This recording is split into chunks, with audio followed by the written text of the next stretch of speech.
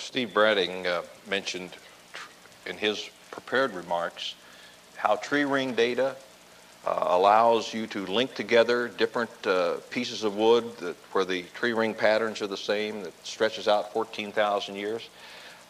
I don't think that's the case at all. These are so-called long chronologies. The oldest tree ring, the oldest tree growing, bristlecone pine in the White Mountains of California, has 4,600 rings. That's the oldest one, called the Methuselah tree. They don't use that in this long chronology.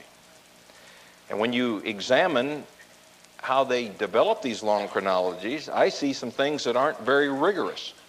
First of all, they inject, they say certain rings are missing and they cannot allow it to overlap. They'll take a sequence of rings that match another piece of wood and they'll say, okay, they overlap and that allows us to have a longer sequence. But what they do when they find an old piece of wood, they first radiocarbon date it.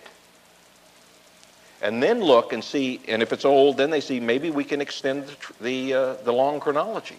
And if we can, we'll publish a paper.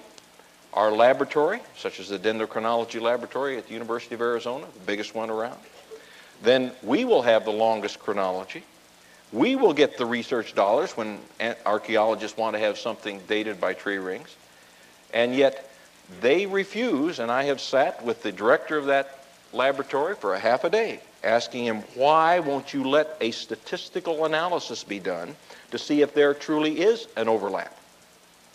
Now, I happen to know from a person who's worked in that lab that they do what I would consider circular reasoning. They do radiocarbon date the slab of wood before they see if they can find a fit. And they do let the human eye and judgment decide, is it a fit? Far better to do it statistically.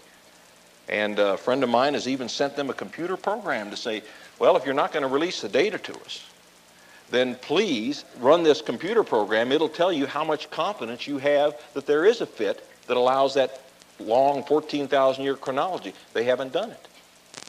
Ferguson, who died about 4 years ago, he kept his tree ring raw wood locked in a safe.